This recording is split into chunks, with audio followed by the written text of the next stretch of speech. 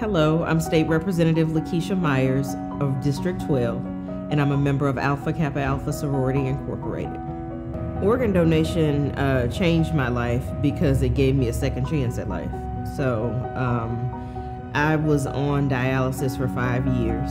I had gotten diagnosed with kidney disease out of the blue. I didn't have any pre-existing conditions that would alert me of anything. But I went to the doctor one day and they said, something's not right with your blood pressure. So after 3 or 4 people taking my blood pressure, I'm looking like, okay, what's going on? I went to see my primary care physician and she said, you either have a heart problem or a kidney problem, and I'm gonna find out which one. And it turned out to be, I had stage 4 kidney disease. I'm thankful every day that my donor, this kidney, was able to help save my life and give me a second chance at life. So it's not anything that I take for granted.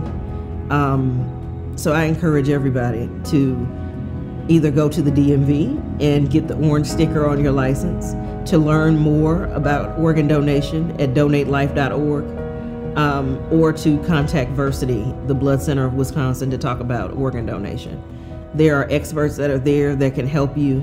There are messengers, credible messengers for people of color there that can talk to you about the organ donation process and things that to answer the questions that you might have.